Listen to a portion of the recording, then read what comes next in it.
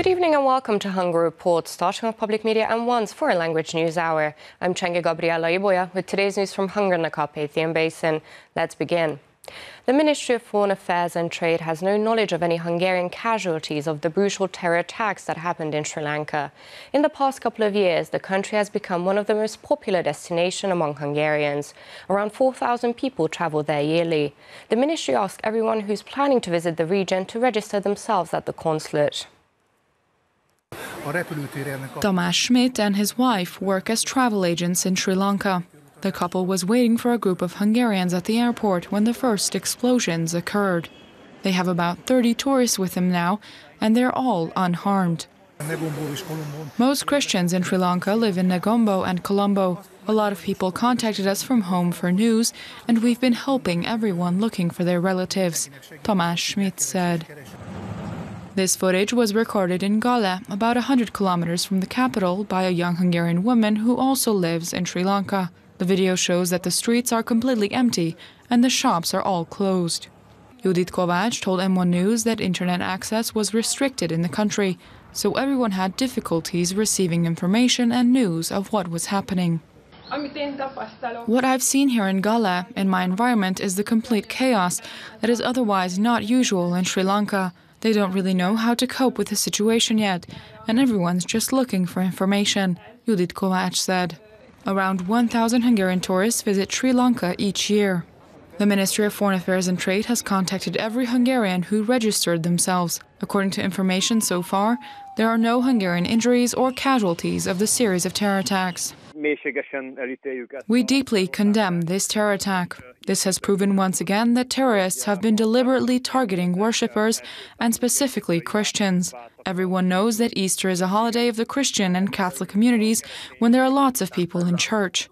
Knowing this, the terrorists attacked believers during prayer service, which is an extremely ruthless act. We extend our deepest condolences to the families of the victims and those injured, the minister said. The Hungarian government has set up an emergency phone line that anyone who has relatives in Sri Lanka can call in case they are unable to reach them. President of the Republic János Áder expressed his condolences to the head of the Sri Lankan state in a telegraph. The president wrote, "In these heavy hours of grief, Hungary's citizens are standing by the people of Sri Lanka."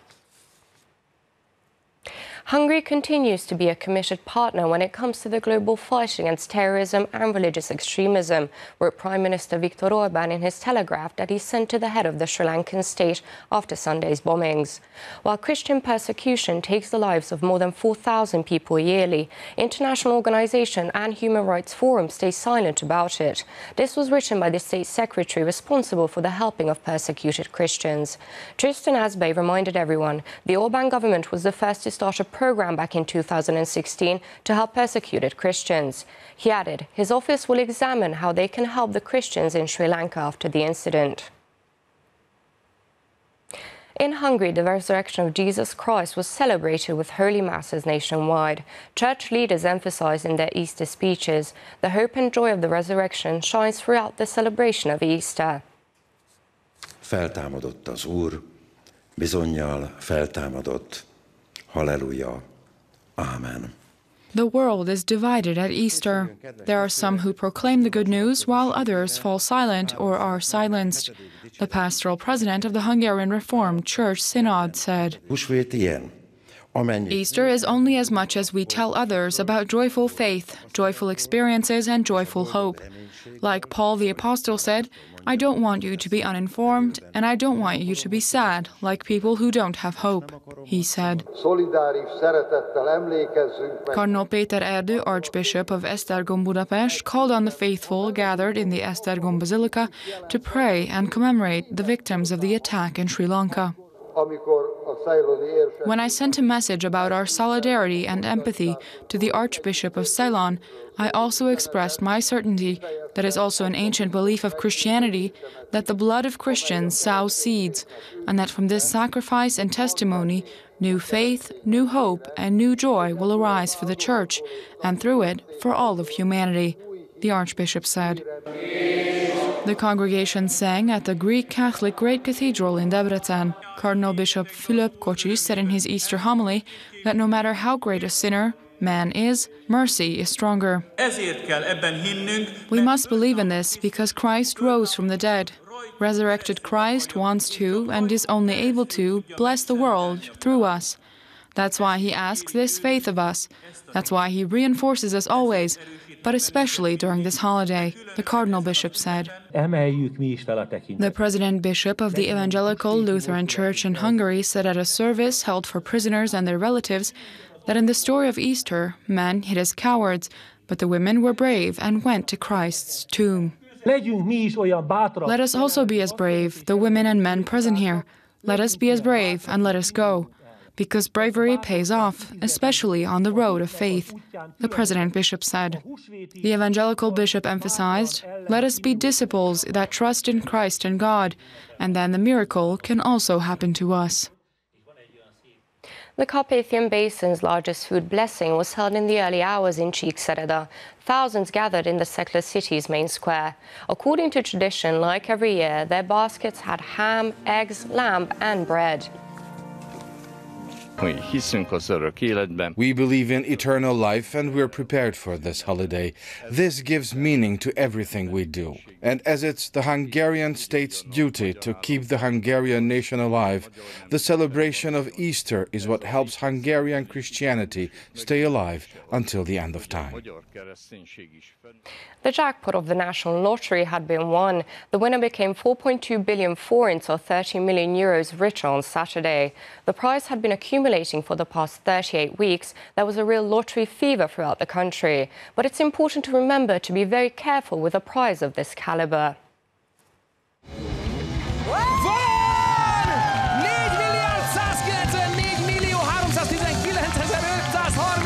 Someone very lucky has won the national lottery. The winning numbers were selected in public media's show Lucky Saturday.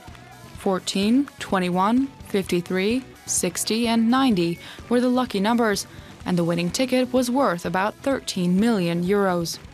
This is the third biggest jackpot in the history of the game. The largest sum of money anyone won was in 2003 at almost 16 million euros, and the second largest was in 2015 with more than 15 million euros for the 5-number match.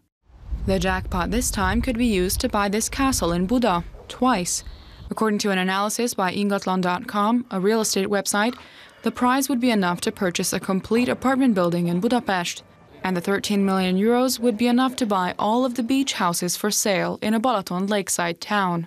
According to a financial consultant interviewed by M1 News, it's better to ask for the help of a professional before investing such a large sum of money. Erika Trenchan emphasized that if the winner is unable to handle the money, then they can easily feel that their prize disappears as quickly as it came. It is definitely better to think in terms of a portfolio at such a huge sum of money, like investing in real estate or companies, she said. The owner of the winning lottery ticket has 90 days to come forward through the hotline of Szerencsejáték Limited, the lottery company.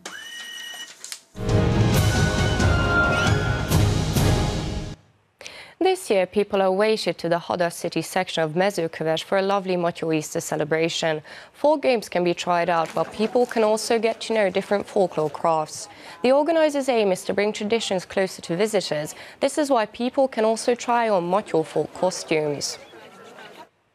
Egg painting, egg shoeing, the showing of master crafts, folk music concerts, a beauty pageant for lambs and a herding dog competition.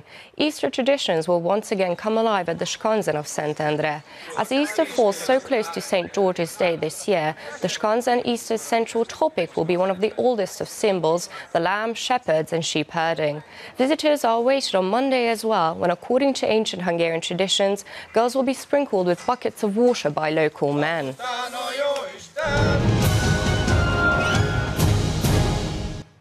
And that's all for now, but don't forget you can catch Hungary Reports every night after 11 p.m. news and online as always. Do stick around and watch our German, Russian and Chinese language news. Thank you for watching and have a happy Easter.